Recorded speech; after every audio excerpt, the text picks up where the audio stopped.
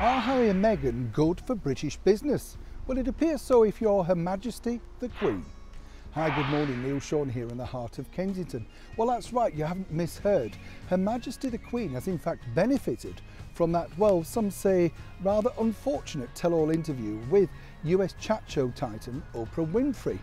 That was undertaken, of course, by the former royals known as Harry and Meghan, aka the Duchess and Duke of Sussex. Now, what's happened really, according to close sources to Her Majesty, is that she's seen an influx in people wishing to write to her, send emails, wonderful cards and all sorts of kind gestures, wishing her well in these very difficult times. More importantly, Royal Historic Palaces have seen an influx in people wanting to know when do they reopen, and they want to visit many of these historical venues.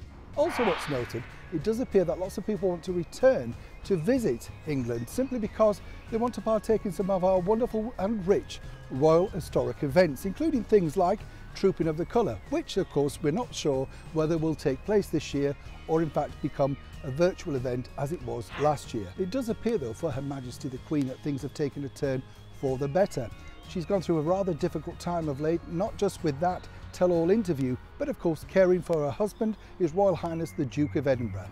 For now, it looks like the royal family are back on the up. Neil Sean, London.